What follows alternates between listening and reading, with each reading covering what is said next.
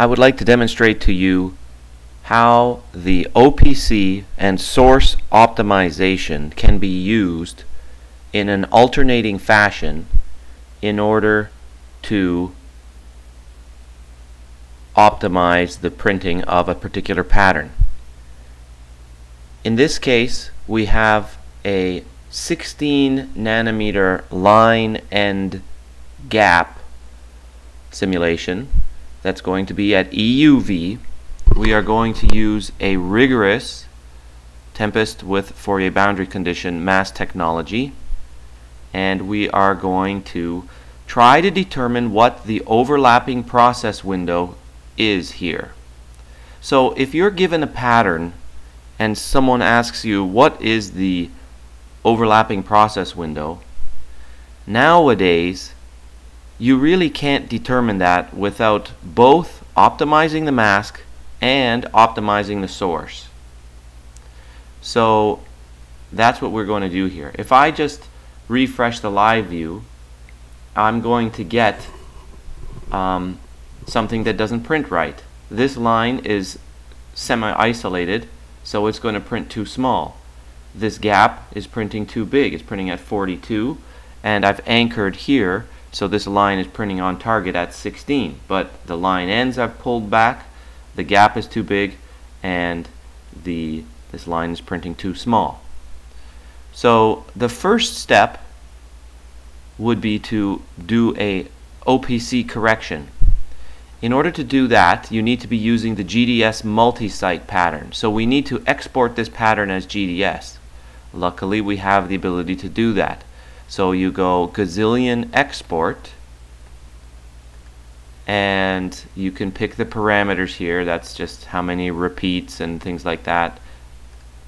And so now you've got this in a GDS multi-site. You could, of course, export this to GDS.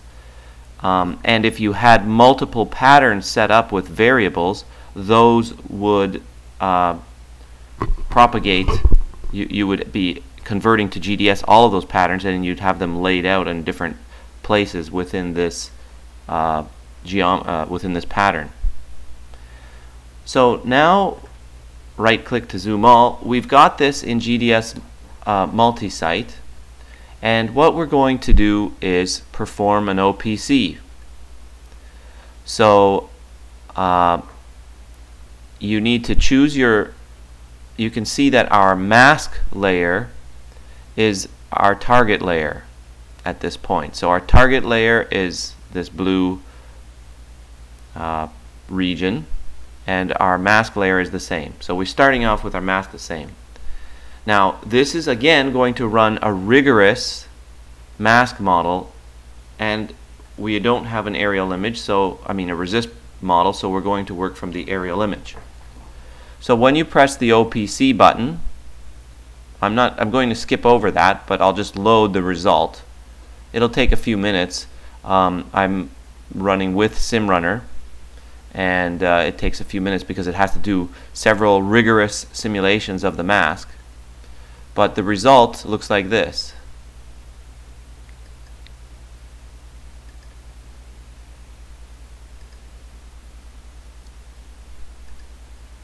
Okay, so after OPC, we get this. So that is our corrected mask pattern, and if we refresh the live view on that, it's going to take a few seconds because it needs to run the rigorous mask on this again, because I just loaded it. So just at a point here, you can see I'm using SimRunner, and you can see that SimRunner I have connected to 2 HSS devices. So those are running the rigorous mask right now live. It's about less than 1 second per cycle. So that's really not too bad for a rigorous 3D EUV mask simulation. And now it's calculating the aerial image, and so after OPC we have an improved image. Okay, we have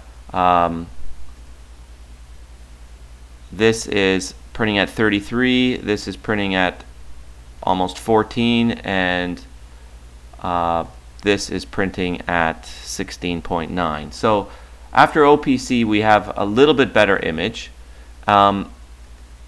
again, we're using just an unoptimized source.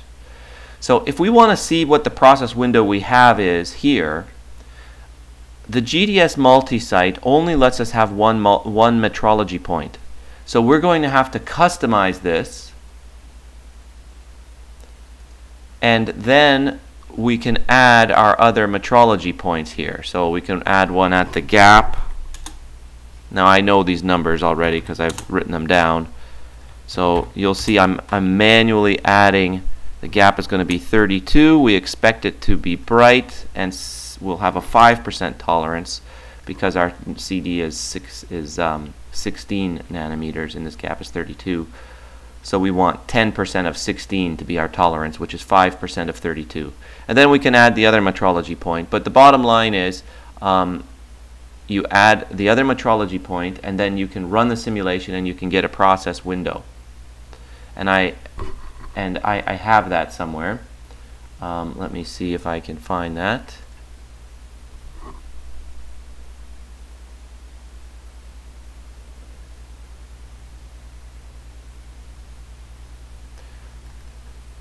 And okay, without any OPC, this is the process window you get. In other words, it doesn't even show the red and the blue process windows for the gap and the line because they don't print. Then I believe this is OPC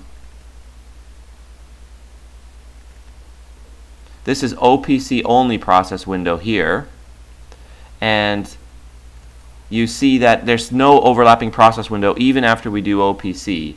I mean, we probably could do a little more OPC and maybe get some tiny overlapping process window, but the bottom line is that with an annular source, it's just not going to print. You're going to have almost zero process window, if not zero process window. So the next step is to do a source optimization. So I'm going to go back to the point where we've done the OPC. Okay, so this is our corrected, this is after one iteration of OPC.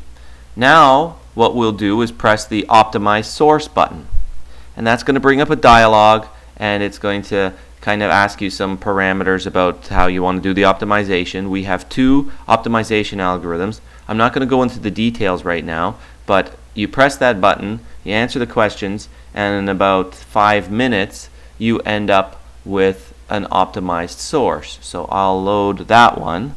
This is after source optimization.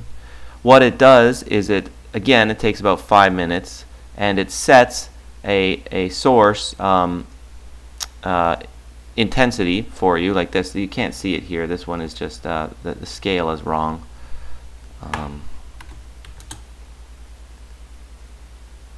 So this is your optimized source intensity.